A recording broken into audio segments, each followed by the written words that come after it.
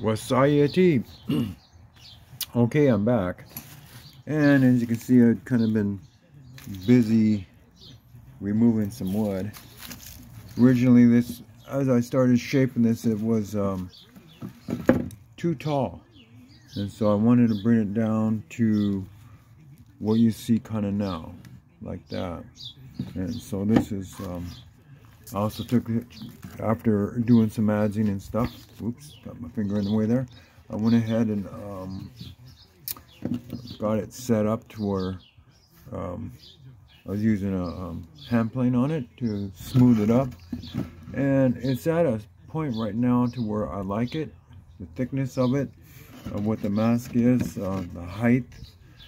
So for me, the height and the width and the height and the length seem to work out pretty good for shaping a mask.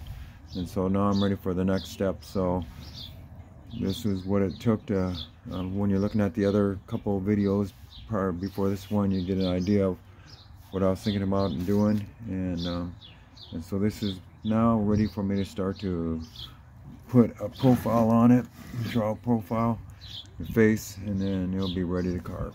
All right, hope you're enjoying the process. Talk to you later. Yay, faceting.